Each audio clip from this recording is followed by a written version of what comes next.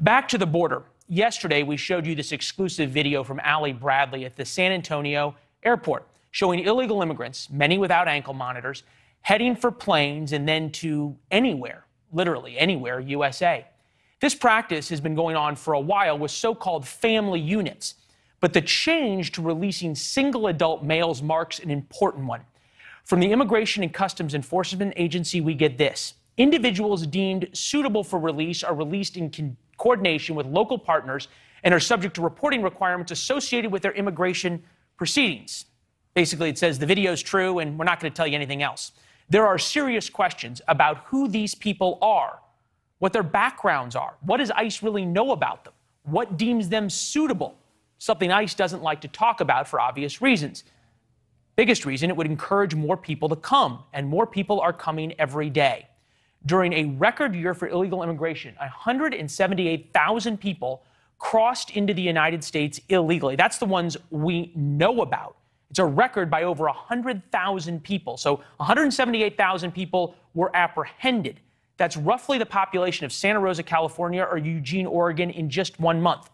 From our time at the border, we know that equally oftentimes that same number got away.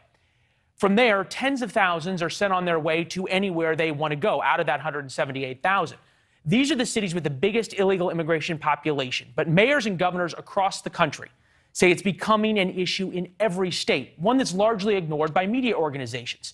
Think about the other cable networks. Fox News covers it basically saying there's a ton of bad people coming into the United States. That's half the story. And we're going to get to the other half a little later in the show because it's an important one, too. Kudos to Fox for some of their amazing coverage on the issue over the past few years. But on Tuesday, Jen Psaki announced from the White House podium a major change in immigration policy. She confirmed from the White House single adults, as we showed you, were released into the United States. Migrants who cannot be expelled under Title 42 are placed into immigration proceedings, and one of those avenues could be placement in an alternative to detention program in the interior of the United States. Sometimes that means moving migrants to other parts of the United States to move to different detention facilities where they wait for next steps in the immigration process, such as a court hearing, and are required to check in with a local ICE office. If you are confused by that word salad, perhaps that's the point. The press secretary seems to be saying two different things at the same time, that these migrants, even if they're being sent to different parts of the country, are being held by some kind of law enforcement entity. But she also says they're waiting for the next steps in the immigration process and are required to check in with law enforcement. Those are two very different things. Why is this explanation so tortured and confusing? It makes you think they must be hiding something or are just uncomfortable with speaking the truth out loud. Talking about the video that we showed you. Now ask yourself, did you see that story played anywhere? Was it in your local newspaper? If not, why not? Journalists make lousy media critics, but part of journalism is giving you the whole story, which we strive to do every night. Minutes covering illegal immigration in the past week. Fox News, 60, perhaps even more. MSNBC and CNN, according to the Stanford Cable TV News Analyzer, 0 minutes. Pennsylvania State Senator Mario Scavello isn't happy about the illegal immigrants heading to his state. He has a proposal of what to do with them. But we start with NewsNation's Robert Sherman on the border tonight. Robert, good evening. Good evening to you as well, Leland. And some activity here down in the Rio Grande Valley from the legislative front. Texas Governor Greg Abbott holding a roundtable with 11 attorney generals from around the country to talk about the crisis that is here at the border. Leland, we've been down here all week, and the amount of activity here is pretty hard to put into words. Let's show you. Here's some video that we actually just shot just 2 hours ago. This is a large group of migrants totaling 42, according to Border Patrol, about a dozen children in there as well. That's not the only group that we've seen this week. This has been a pretty constant flow of migrants all throughout the week. Governor Greg Abbott said this earlier today, that if the federal government would be more consistent in applying the federal rule of law, especially on the front of deportations, as you mentioned, he contends this wouldn't be happening. Listen here. There are laws passed by the United States Congress that the president is not enforcing. There are United States constitutional provisions that the president is not upholding. Somebody has to hold the president accountable for his abandonment of the rule of law in this country. So you hear a lot of strong words there from the Texas governor. Not a lot of legal might behind this meeting today. Really no authority in order to change how things are happening on the border. That still comes from the federal government. Also worth noting, aside from Texas AG Ken Paxton, none of these attorney generals represent citizens that live on the border. But we do want to bring in Patrick Morrisey, the attorney general from West Virginia, who said that just about every state is feeling the brunt of this crisis, especially them, largely due to drugs. From West Virginia's perspective, we really feel the brunt of the immigration problem with fentanyl. Deadly amounts are flooding into our state. And now fentanyl is the leading cause of death in the United States for those aged 18 to 45, claiming the lives of over 40,000 people. In our conversations with Texas DPS the other day, Leland, they told us that they seized over 200 million lethal doses of fentanyl last year.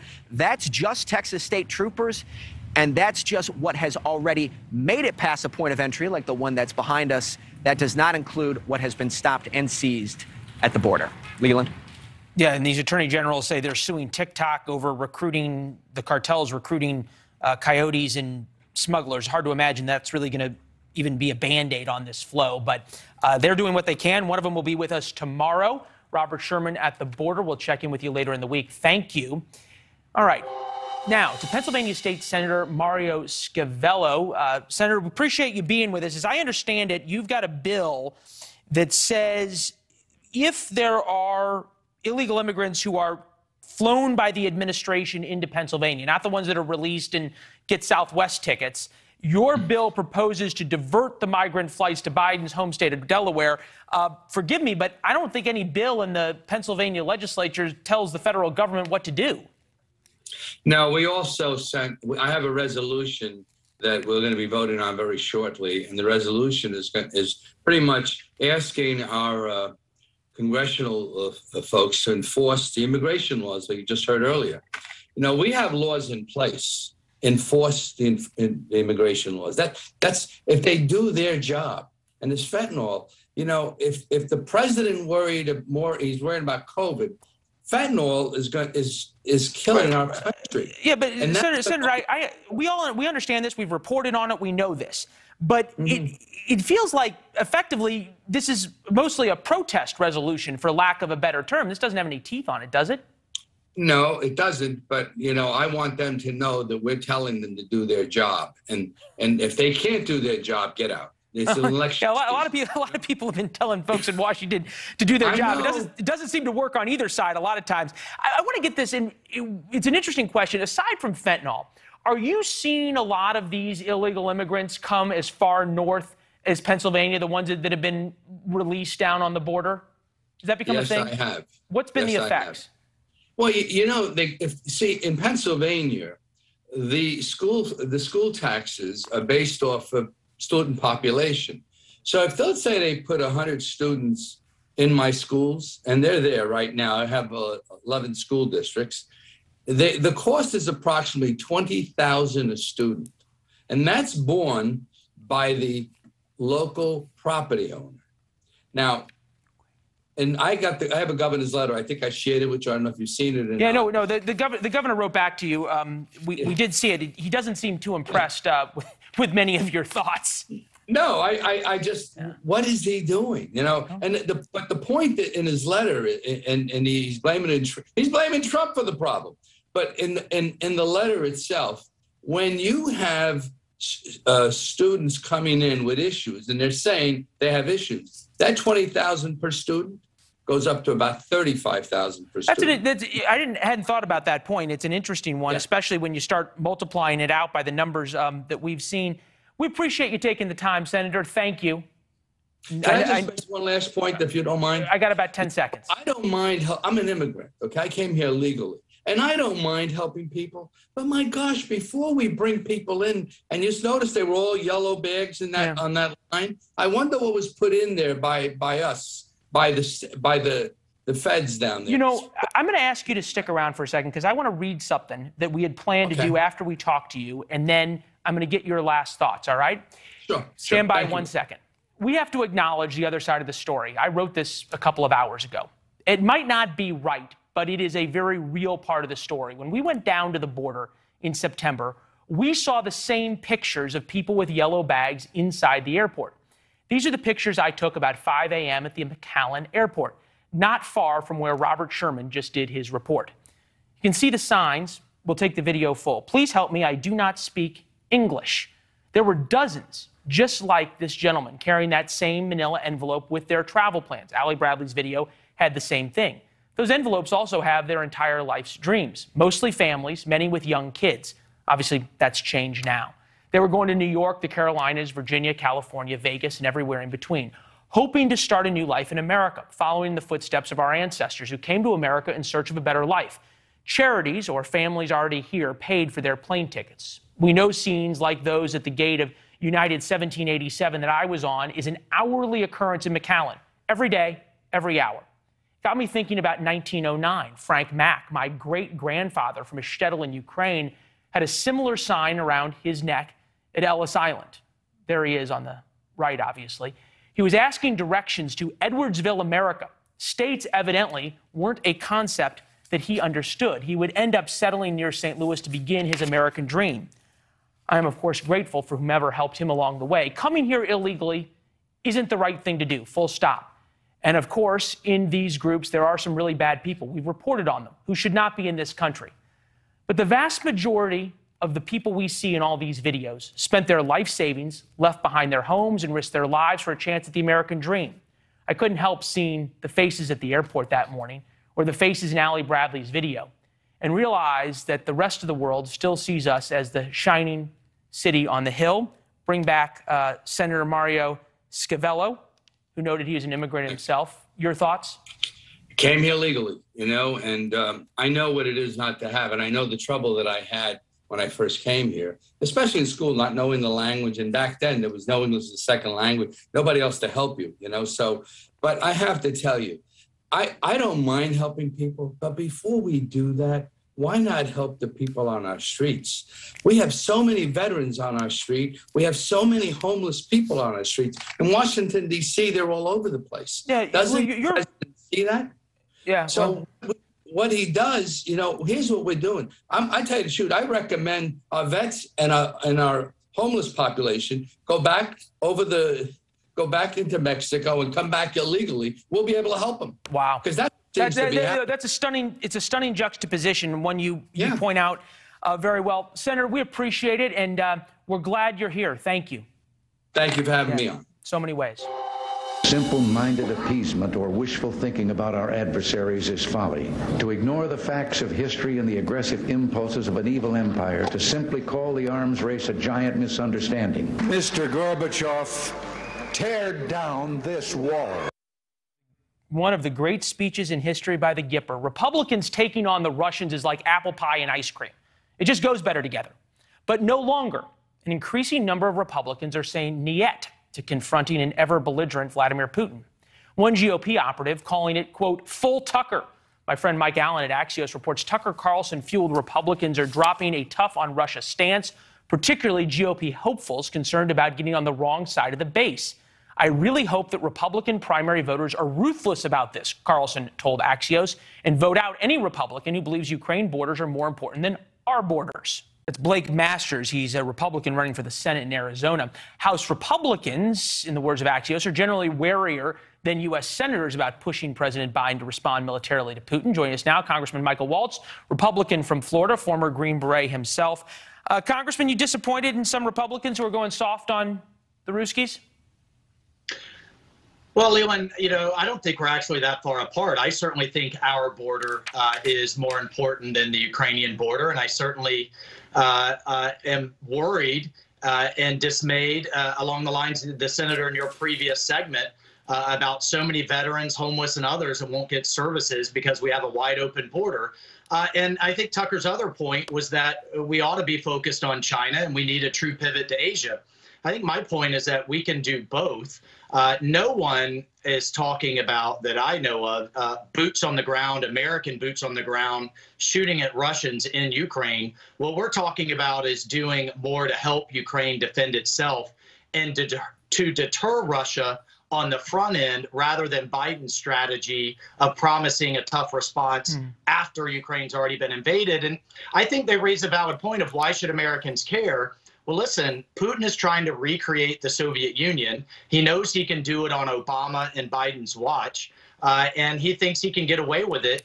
And a recreated Soviet Union alongside an increasingly aggressive China is something that every American should be worried about. And Leland, every Republican that look, not every Republican. You have your isolationists, Senator Rand Paul being a leader of one of them.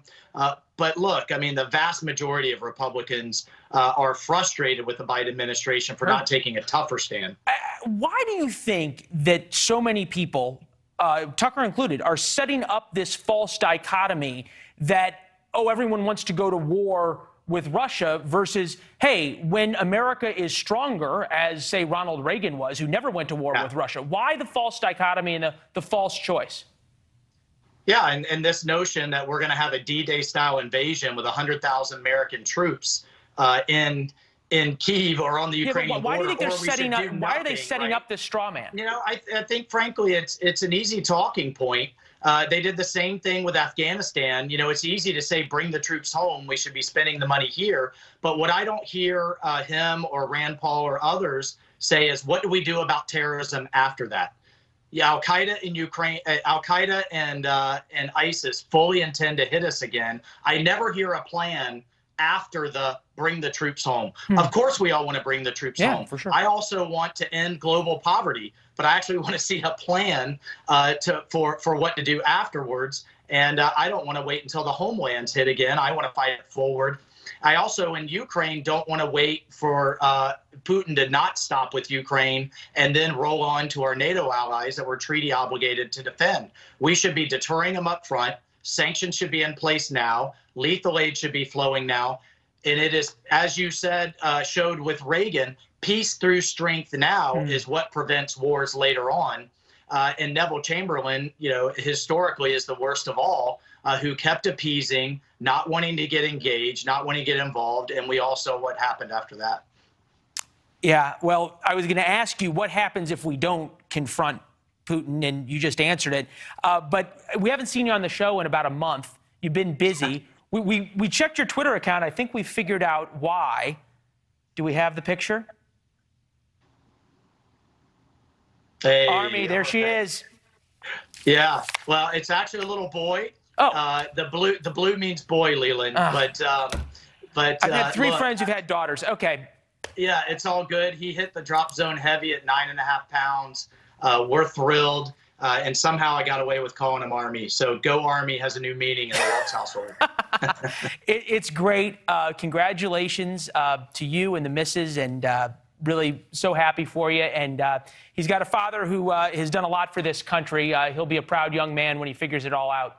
Well, we have an 18-year-old daughter that's heading off to college, and we're refilling the nest. There you go. All right. Good to see you, sir. Thank you. Thank you. All right. All right. There's a political scientist out there who is predicting the U.S. could collapse in years. He defends that position. It was in a major newspaper when we get back. Hey, do you have an ID? Okay, I'm going to ask you to put the camera down, or we're going to have to take it from you and place you in custody. It's not uncommon for police to get into encounters like the one we just saw in the era of smartphones. Now, an Arizona state lawmaker wants to limit folks from getting up close and recording police officers doing their jobs. He's introduced a bill that would ban the recording of officers unless you're 15 feet away. The exceptions are getting the officer's permission, being inside a building on private property, and the bill would be amended to allow the person being arrested to record. He says it's about protecting officers' safety. Obviously, there's some First Amendment issues. The bill's sponsor with us now, Arizona State Representative John Kavanagh, Republican of the Phoenix area. So, big picture here. Do you have a problem with people recording police, or only how close they are?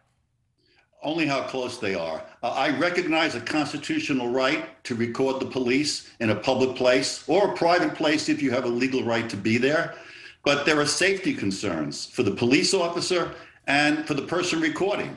I was a cop for 20 years, and I know that if you are taking police action, arresting somebody, you're focused on the person you're arresting. If somebody suddenly starts to walk up to you, especially from behind, you don't know if it's an ordinary citizen filming you or an accomplice or friend of the person you're arresting who's going to assault you. But even if the person is don't we though already have interfering with a police officer as a crime, resisting arrest a crime? What's with the new bill? Well, the problem is that if you're not blocking the cop, touching the cop, trying to get in the way of the cop, you're not interfering. Standing nearby is not interfering. So we need to, and that would of course be a crime you'd be arrested for. But even if the person's not a threat to the cop, the person, when they get close, is a distraction. The officer can turn around to see what's going on. The person is so close, a foot away from them. When that happens, the person who's arrested could assault him, could escape, or could try and destroy evidence. So all I'm saying is you have a right to film, but stay back a reasonable distance. With today's high-tech cell phone, you can take a good picture from 15 feet. Yeah, and you're right. The First Amendment issues here are real, right? First Circuit Court of Appeals, case in Boston, people have a right to record. ACLU versus Alvarez, 2012, struck down an Illinois law that prohibited recording of officers in their official duties. So do body cams play into this at all? You're for body cams or against them? Oh, I have no problem with body cams. In fact, body cams are an argument that you can put reasonable restrictions on a private citizen. With all the police in Arizona having body cameras, you'll probably have more video footage than you could even use. How did you come up with 15 feet? And I'm thinking about the recent videos that we say of George Floyd, for example.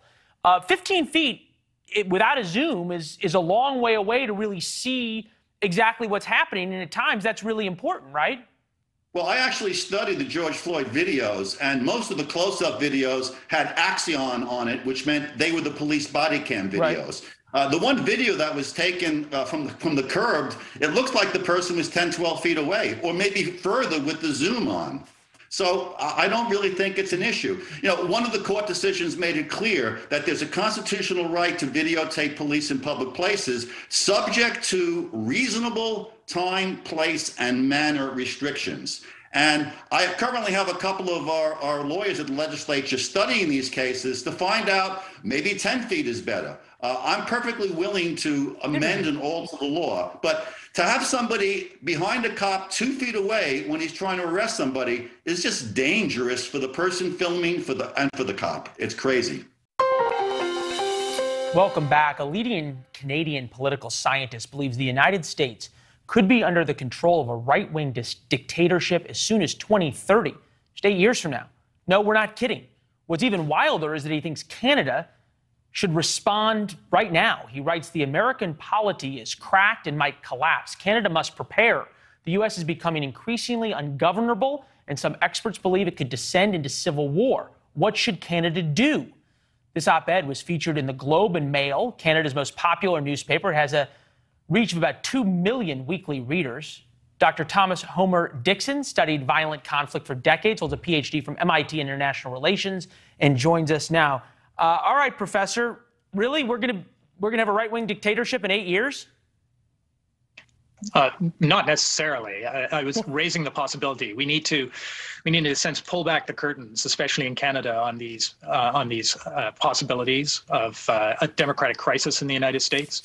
There's a very broad conversation now among American commentators, including some very senior political scientists, about the possibility of widespread violence should, for instance, the 2024 election be contested.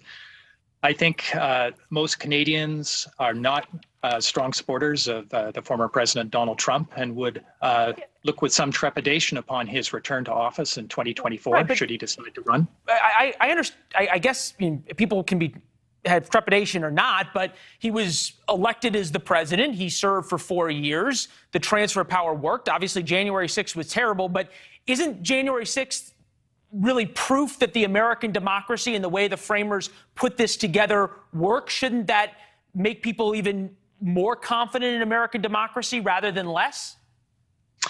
I suppose you can look at it as a glass half full or half empty. I tend to suggest that the events surrounding January 6th, the attempts to overturn the results of the election between November and January 6th. I mean, it's now clear, I think, from the Select Committee's analysis and examination in Congress, in the House of Representatives, that there was a very concerted effort on the part of the Trump administration and President Trump himself to try to reverse the results of the election. He still talks about that he won the election, but the fact is he didn't. And the fact of the matter is that President Biden was inaugurated and the democracy worked.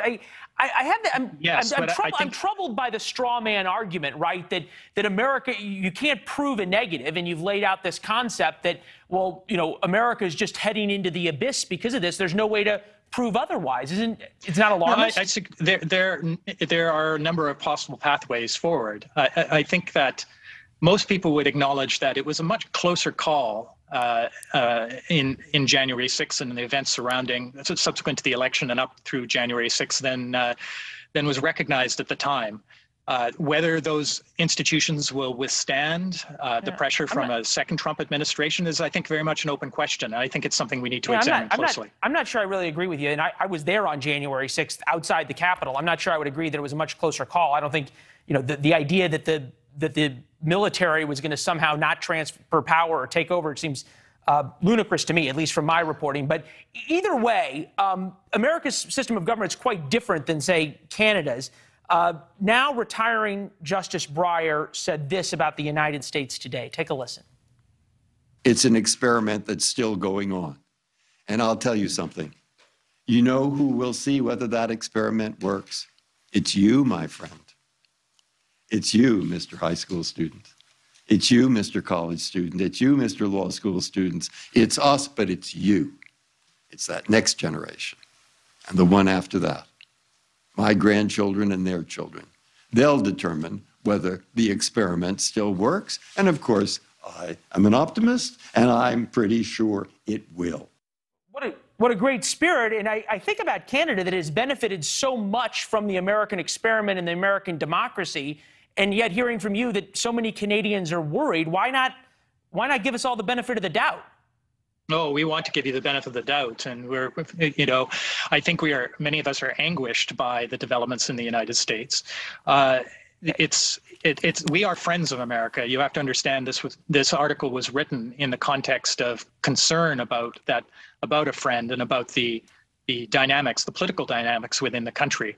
So, you know, we need to start thinking about what the prospects would be for Canada should there be a second Trump administration, and should that election be contested and there be an attempt to erode the democratic institutions in the United States. Yeah, for some reason, I have great confidence in the experiment and the framers, but I got to sort of turn this on its head a little bit. Should we be worried about our northern neighbor? You've got Justin Trudeau, you know, called Fidel Castro a great humanitarian, demonizes those who won't get the vaccine, won't condemn China for genocide against the Uyghurs.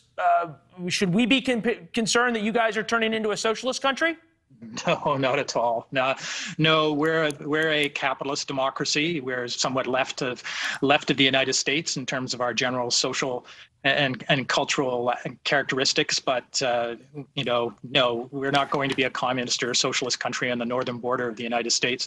Well, that's good to hear. You know, I think if you're talking about straw man, that's a straw man. You know, I'm not alone. We'll leave it there. I think that's a good point. I'll give you that. Doctor, unfortunately, we got to go, but this is a great conversation, better than what we expected. We're going to have you back as you write more about America, all right? All right, I'd be delighted. Yeah, thank you, Professor. All right. He gave them an ultimatum, why fans of Neil Young won't hear his music on Spotify anymore.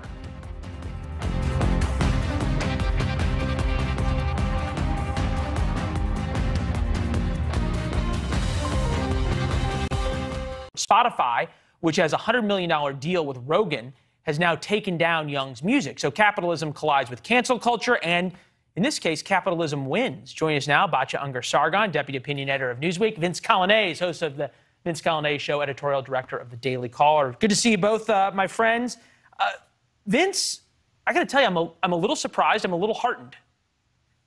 Yeah, it's pretty amazing. How rock and roll is that? Neil Young canceled himself. That's an amazing move. Yeah, this would be like if I launched like some sort of music career tonight and I had one song that made its way to Spotify, and then I was like, you know what I'm going to do? It's either me or Neil Young. They'd be like, goodbye, because in Spotify's case, like they've got so much money, $100 million wrapped up in Joe Rogan. It was very simply a business decision. Neil Young laid it all out, and it was just not a good move for him. Right, but I'm thinking about like Major League Baseball when they caved over hosting the All-Star game in Atlanta. You don't always see the true business decision happen. So, Batya, we'll turn this around. If Rogan had demanded they take down Neil Young, you think there would have been a different result? Of course. Who would you pick between Neil Young and Joe Rogan? I'll be honest. I had to look up who Neil Young was, so I probably shouldn't. All right. That's going too far. Neil Young has some great songs, but Zed Jelani pointed out at his Substack, InquireMore.com, that Neil Young had gone on a freedom of speech tour during the Bush era, against war and so forth, and now he is on the side of using whatever clout he has to threaten, Spotify to silence somebody else's right to free speech. It really shows the pathway that liberals have taken. But I think what's going on here is a little bit more complicated, and it's this. I think that liberal influencers, media characters, musicians, people who see themselves as leaders, on the left, believe that they should have the right to tell people what to think. And they imagine that someone like Joe Rogan, who has, 11 million downloads every night, is popular because he is telling his listeners what to think, and they are listening blindly, when the truth is the opposite. The reason Rogan is so popular is because he's mirroring the skepticism and the open-mindedness of his listeners. And so there's really this cultural collide happening as well. Yeah. Neil Young, Spotify fans, 2.4 million followers, 6 million monthly listeners. Obviously, Joe Rogan has way, way more than that. Spotify said, "We want all the world's music and audio content to be available to Spotify users. With that comes great responsibility, balancing safety for listeners, freedom for creators. We have detailed policies. We remove over 20,000 podcast episodes related to COVID since the start of the pandemic. We regret Neil's decision to remove his music from Spotify, but hope to welcome him back soon." Vince, this brings up a larger point, and Batya sort of alluded to it, but why don't we see any of these celebrities going after sort of the other much bigger social issues of our time? You don't see anybody say, look, I'm not going to do business with Apple until they stop exploiting the Uyghurs, or I'm not going to wear Nike until they stop exploiting the Uyghurs and selling in China. I think it's market power. I think that's one of the reasons why you see that. There's a lot of excuses made for such a big market like China, and that's why all that hypocrisy is always on display when it comes to the virtue signaling we see from American corporations. I think that Spotify statement you just read is actually kind of revealing. If you walked away this week thinking that the news of this story is that it was a win for free speech, that Spotify was standing up for Joe Rogan in open conversation, look no further than to the statement where they said they've taken down 20,000 podcasts discussing COVID. They are interested in protecting their market share, but they're simultaneously interested in that paternalism that we've seen, I think, overtake the American left, which is one and the same as so many American corporations, where they say there's only certain bounds to this conversation. The only way I'll look the other way is if there's enough market power to compel me to do it. And Batya, I guess that's the $100 million man, right? Spotify has a $100 million contract with Joe Rogan. You can't afford to lose that. Yeah, absolutely. I totally agree. This is not about COVID. It's not about free speech. It's about capitalism, which is why they don't go after companies that benefit from slave labor by Uyghurs, because, there's no market share to be lost. There's no consumer base that cares about that in America, sadly. Yeah, very, very sad. Hey, appreciate you both sticking around. We had some breaking news, so we're going to have to run. Vince, Batya, good to see you both as always. Thanks for watching. Click the red subscribe button below so you can get more of NewsNation's fact-driven, unbiased coverage.